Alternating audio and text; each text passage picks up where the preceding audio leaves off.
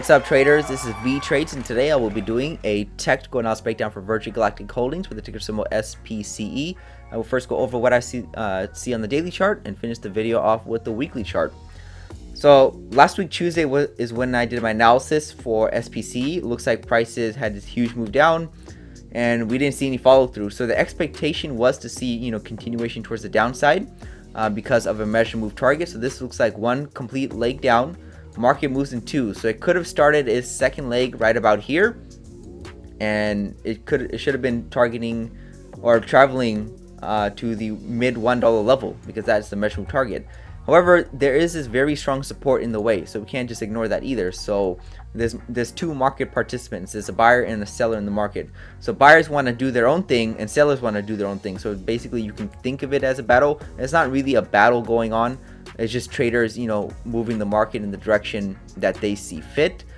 So you can see that sellers are trying to reach this mid $1 level because that is the second leg down. I mean, they can still get there as long as we don't break above here. This target still holds because we could just go a little bit more higher and then start seeing another drop lower. However, at the same time of sellers trying to reach that measurable target, the bulls are trying to reach their own. So you can see that all this is one leg up, and if I move it to where the prices stop selling or stop dropping from, it's targeting the 557 level, which is back up to this horizontal line I drew. And why did I put these two horizontal lines on the chart? Because they are the key levels. This was where the big moves are occurring in the most recent time frame, probably within the last 6 months. So you can see there's very strong support at the 328 level and very strong resistance at the mid to high $5 level. That's where these big sell-offs are occurring, and this is where all the big buying is occurring. So that's why these are the key levels. So since we just hit this level again, what do you think is going to happen? If this was a good buying level in the past, it could be a good buying level in the future. So that's why we're seeing this move up higher. And also, since we just dropped straight down right into support with no follow through, this is kind of weak, and we could see that second leg up to the 557 level. So our market moves in twos, so we might see two legs up and then maybe the sell-off after those two legs up. So that's what looks like could be occurring, and that is very common in the market. So we saw two legs, we saw one large leg down. It's very common in the market to see a two-legged correction for another large leg down, and this also works in reverse, meaning sometimes we see one large leg up, two legs down, and then another large leg up. So the market moves in twos, so this would be the center of the pattern. So right now in the short term, it looks like we could be seeing higher prices for SPCE, maybe to the mid $5 level, and maybe even higher. We'll have to wait and see. But as right now, we did just slam right into a very strong support, so there's a good chance this will probably continue to push up higher. So I'll be looking out for that mid $5 level. If we just start seeing aggressive selling occur, then like I said before, the sellers are trying to reach the sub $1 level, because that would be a measure move lower. So we'll see if that occurs. And right now, it's kind of balanced, meaning they both have their chances to reach it. It's not really like a strong downtrend. So for example here, this was easy to say that prices were going to continue to drop down lower, because you can see the price is trending in a particular direction. Here, we're trying to see a reversal point, meaning, is this the point that sellers have stopped and prices have stopped dropping and we're going to see higher prices? It is likely, but it could also pick up again. But as right now, I think the bulls are dominant on the price chart, and I think we're going to be seeing higher prices for SPCE.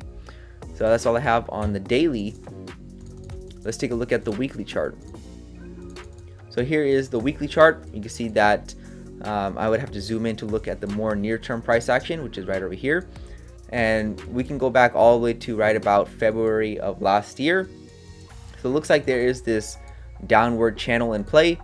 So if I connect it from the lows, because that's where we're getting the most touches, I bring it up to the highs. You can see how well it's fitting. You can see that price is still within this channel, which is not a good sign. So there's really no signs of weakness in this downtrend. However, the good news is that we have started to see that sign of weakness. We haven't seen a break outside this channel, which would be even better for the bulls, because that would show a more severe sign of weakness. But one sign of weakness is that this level right here that sellers are unable to pass through.